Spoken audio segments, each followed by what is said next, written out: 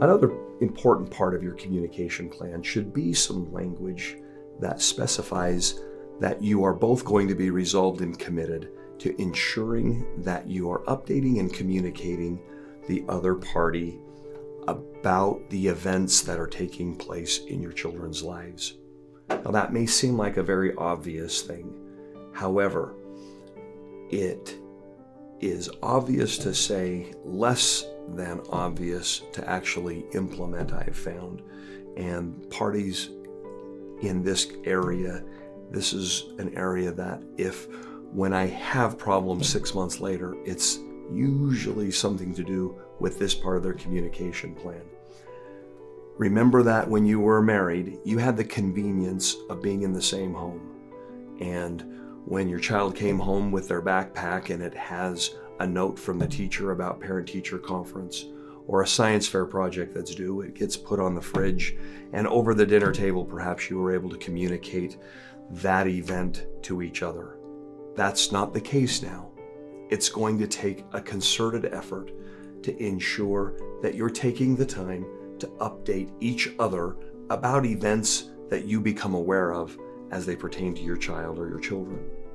Things like changes in soccer practice and little emotional events that may be happening, like if one of your children happens to have a girlfriend or a boyfriend and they have a breakup.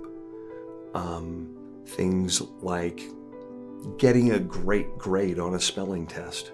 We now have the technology that didn't exist when I first became a mediator.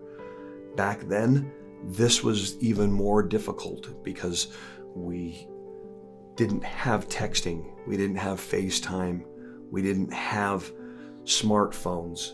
Now, very easily, we can send a message to our ex-spouse saying, FYI, our son just scored 100% on his spelling test. We can easily contact our spouse over the phone and say, please don't forget that the science fair project is due. There are some great apps out there. We have one that we obviously promote and feel works well for helping couples to communicate these events and do it effectively. But any of the technologies, and even if you just use text messaging, make sure that you go out of your way to communicate the little things to each other. When your child gets a phone call from the other parent and they say to them, I heard you have some very, very good news about something that happened in school today.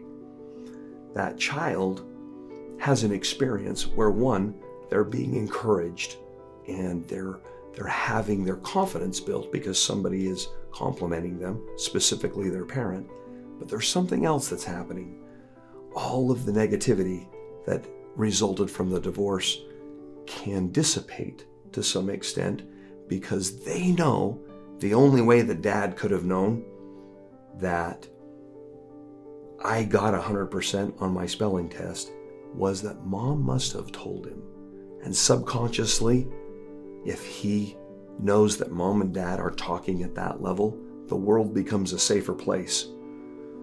Hopefully, you will take the time to communicate often about the littlest things with each other, and you'll find that your child will not just survive this divorce, but they'll actually thrive.